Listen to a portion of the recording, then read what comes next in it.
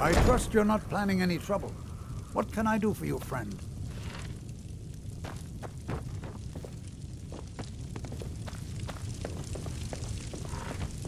I'm the leader of the Skal, but it's the Allmaker who truly protects and provides. As leader of the Skal, I name you friend to our people. You are welcome here.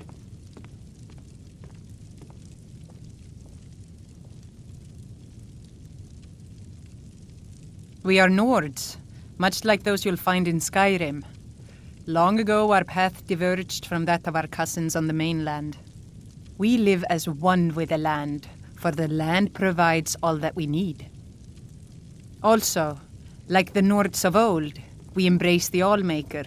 We do not worship the 9 gods of the Empire. I was chosen by the people of the village when our last leader, Scoff the Giant, departed the cold world to join the Allmaker. I suppose I've always spoken my mind and tried to do what's best for the Skal. That's why the others call me Fanari Strongvoice. Until our next meeting, outsider. I do enjoy sharing stories of my travels in Tamriel with young Nicholas. Well, let me think. I suppose it's been nearly a year now. My goodness, how the time has flown. Well, not so far. They think I'm a bit strange, but they seem to tolerate me. In fact, they've been very accommodating, hospitable even. They seem happy to talk about their traditions and history. Oh, no, most certainly not. I'm a historian. I'm here to learn about the history of Solstheim.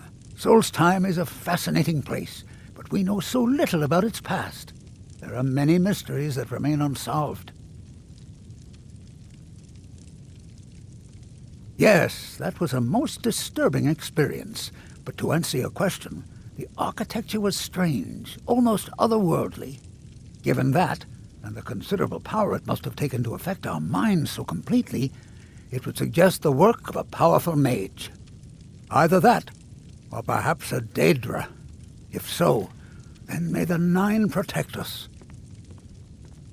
Powerful and malevolent entities who make their home on the plane of oblivion. Some of the more powerful among them can exert their influence within our world, and when they do, men inevitably suffer. Mm-hmm.